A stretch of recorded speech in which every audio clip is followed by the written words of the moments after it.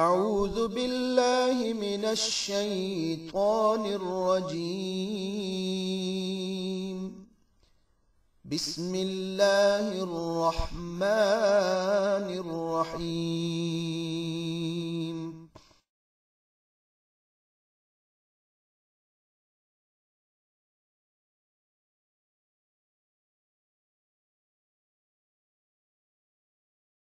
ला उक़सिमु बिहाज़ल बलदि व अंत हिल्लुम बिहाज़ल बलदि व वालिदिन व मा वलद।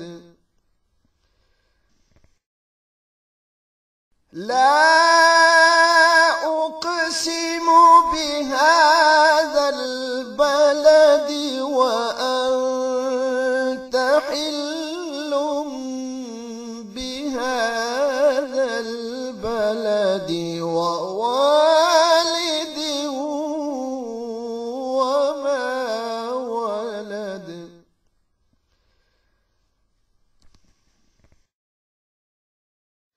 ذلك ومن يعظم شعائر الله فإنها من تقوى القلوب।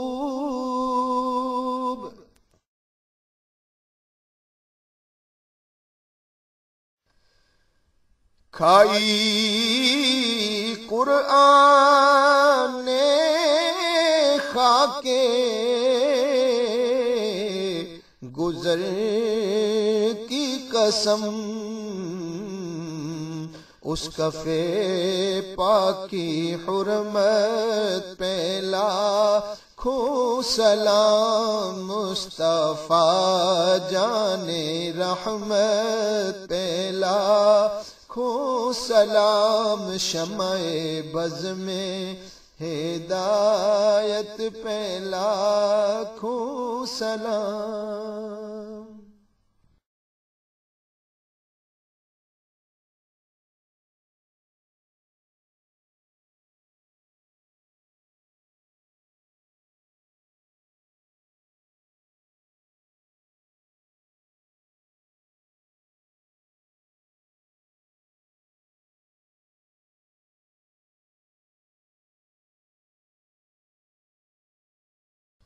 विच बकी दे नजदियां मिसमार जो की ते मजार।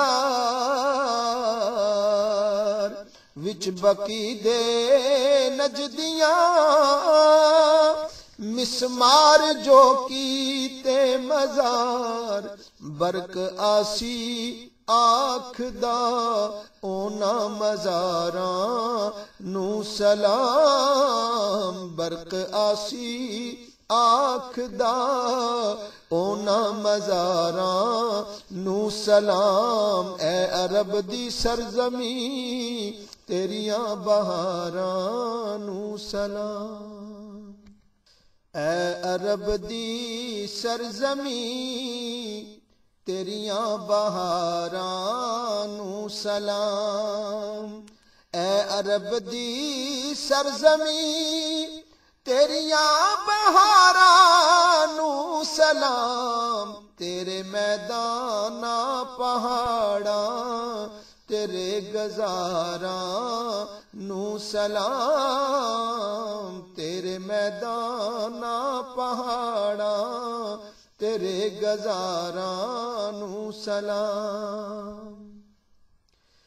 विच बकी दे दफन जितने हैं अस्हाबे रसूल। विच बकी दे दफन जितने हैं अस्हाबे रसूल। ओ न सबना आशिकां 70,000 नू सलाम। ओ न सबना आशिकां 70,000 नू सलाम।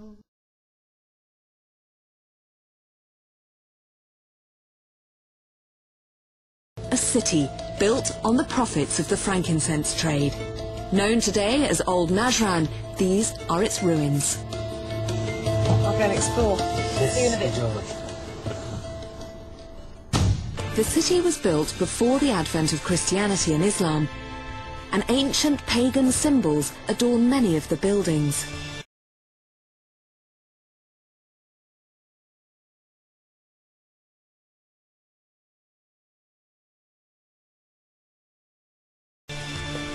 Its strategic position on the frankincense trail made it a target for religious missionaries and for raiders.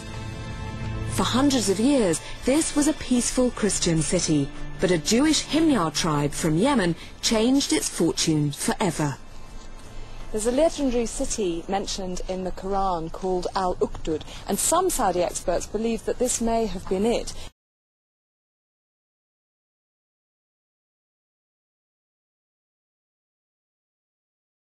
And if it was, then it was the scene in 524 AD of the most horrific massacre. The city was besieged and the Christian citizens given the most horrendous choice: convert to Judaism or die. They chose death, and over 20,000 of them perished in a pit of fire. Travelling north from Mecca, the traders entered the most tightly controlled territory of their route. These are the ruins of Madin Salah.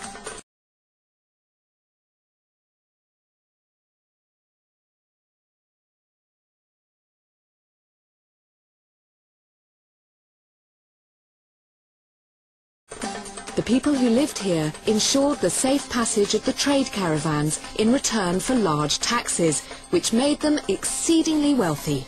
It was established about 200 BC by a tribal group called the Nabateans, and their rise and fall almost exactly matches the height and decline of those overland trade routes. But as ever, it's not the houses of the living that tell the tale, but the houses of the dead.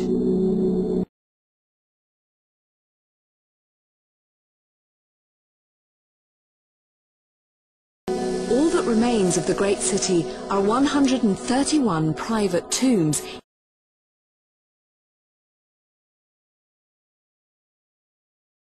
Their elaborate facades stand testament to the great wealth that frankincense brought to the region.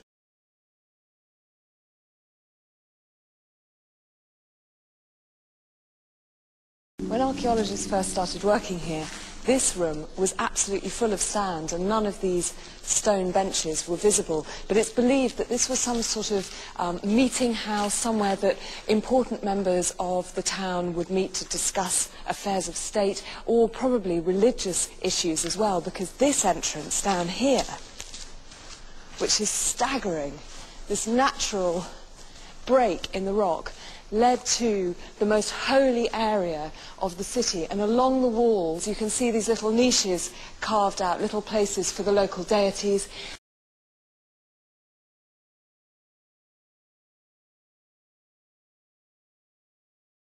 And there's centuries of inscriptions and graffiti, some in Aramaic, some in modern-day Arabic, charting the journeys that thousands and thousands of people must have taken through here.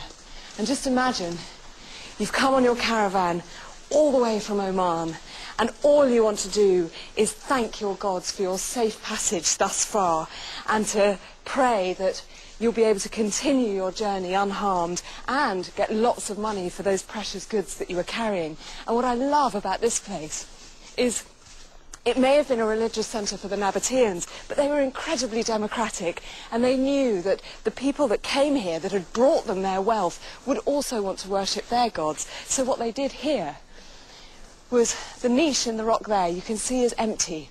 And what they could do is bring their own little deities, put them in that niche and worship them, which is just, I think, the most lovely idea, that anyone could come here and it would be meaningful to them.